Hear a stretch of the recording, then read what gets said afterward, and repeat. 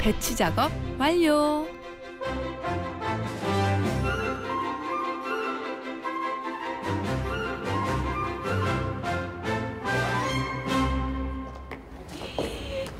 진짜.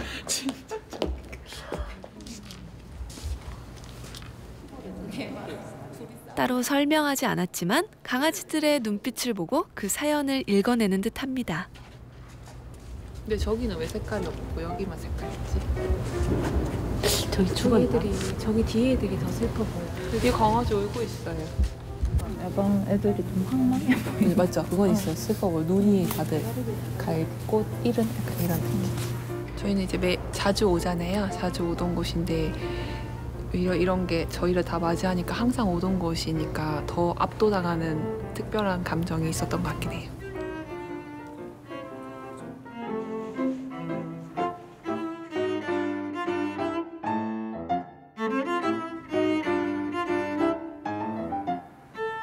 마침 오늘은 신입생 오리엔테이션이 있는 날, 각국에서 온 교환 학생들이 전시장에 들렀습니다.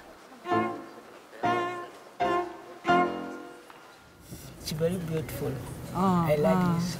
You like this? Yes. I feel that it's a very special exposition because it is showing some products of wood sculpture. Those are very special products because I think that they are different. Each different one is things. different from another, and I think it's a great artwork.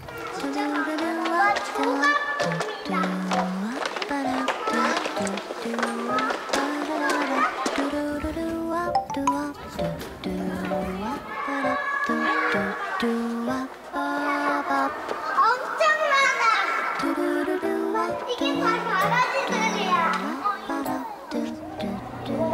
아, 귀엽다. Oh no, crap. It's like come. 이 엄청 많이 찍어야 돼. 진돗개래요, 뭐야? 아, 진돗개래?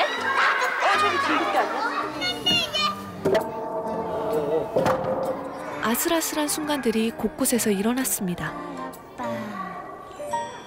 여기 있는 강아지는 사람들이 나쁜 마음을 가져서 버림받은 강아지들이기 때문에 우리가 아껴주고 사랑해줘야 되는데 그냥 툭툭 치고 지나가면 이 강아지 또 상처받겠지? 네. 그러니까 우리가 쓰다듬어줘 사랑해줘야 돼.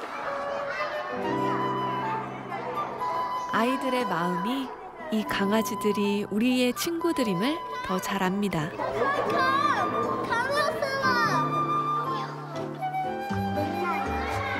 강아지가 찢어졌어요. 찢어졌어? 네. 찢어졌을까?